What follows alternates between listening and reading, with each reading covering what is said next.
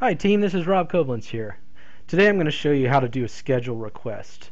Okay, so let's say that you were scheduled and you found out that you're not going to be able to make the day that you were scheduled.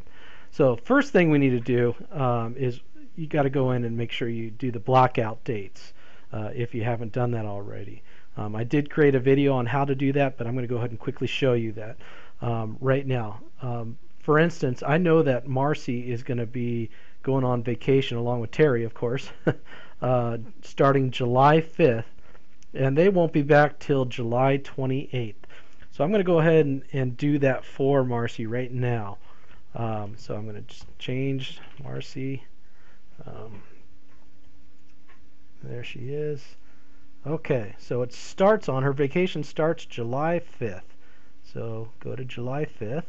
And then it's going to end on July 28th. So there we go. So that is the beginning of July 5th and the end day. Okay, we're going ahead and hit accept. It's loading. Okay, so now that's been done. Now, with that, there needs to be some schedule changes because she was scheduled on July 6th. So let's figure out how do we handle that. Now that that's been done there, we need to go to some of the days that she was scheduled, and she needs to find somebody to cover her for those days that she's going to be gone. Okay, so the first thing you do, let's just start with July 6th. Sorry, that's text messages coming to me that that she just requested those days. So as you can see, she was scheduled to be the game time leader as well as the large group leader. So what Marcy would do for this one, for this example, she would just go ahead and try and find somebody else to handle that. So the best way is to call the person in addition to this, because this is kind of impersonal. So it would be better that not only try this, but call these people that are not listed. So we know that Clinton is already scheduled here, and obviously Marcy, she was scheduled, but what you see here, these are blockout dates. So we can't ask them. So why don't we ask, for large group leader, actually this is game time leader. Let's see if Gus is available. So what we do is just click there and hit accept.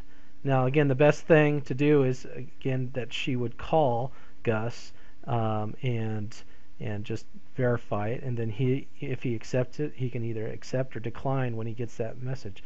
Now we also need a large group leader. Well, let's see, large group leader. Okay, there we go. You still need one person for large group leader. So right now, I know Terry's going to be gone because she's going to be with Terry. So the only alternative is Brian. So at this time, until we get some more people, which we need to keep working on. So we're going to hit accept there, and there we go. So there's our potential team.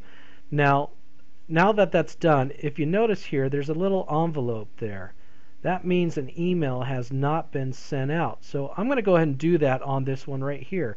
So I'm going to go to email, all scheduled people, unconfirmed, confirmed, decline. I'm not going to send an email to decline, but I'm going to go ahead and accept, and July 6th request. So here's the email that's going to go out to these people asking if they can serve that day, and then they can come in and either accept it or decline it. So there's your canned message. I'm just going to hit accept, and that's been sent out as an email. So you have to send the email out in order for them to get it. So again, now if you look over here, there's no envelope.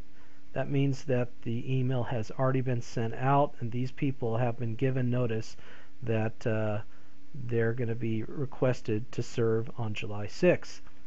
So that's it. So what Marcy will need to do is go to the other days that she's going to be gone. The next one would be July 13th. She was scheduled as game time leader as well as large group leader, so I'll have her do that for this one. All right, hopefully that helps, and please do Give me a call if you have any questions. Thanks and have a great day.